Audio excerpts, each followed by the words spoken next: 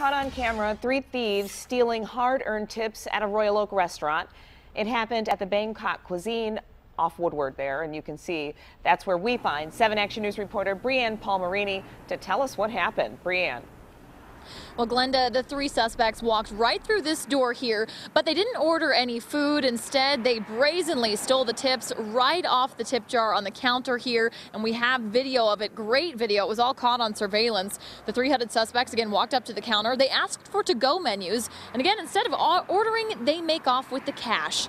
The employees barely have time to react before the 3 people are gone. They say it was probably only about $40, not a lot, but a whole night's worth of work. And they aren't holding any grudges. They're hopeful other restaurants and businesses in the area are on alert.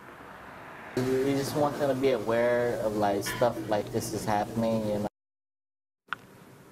Now, those 3 suspects are still out there, and coming up on 7 Action News at 11 on Channel 7, I'll tell you more about who police believe these 3 suspects may be.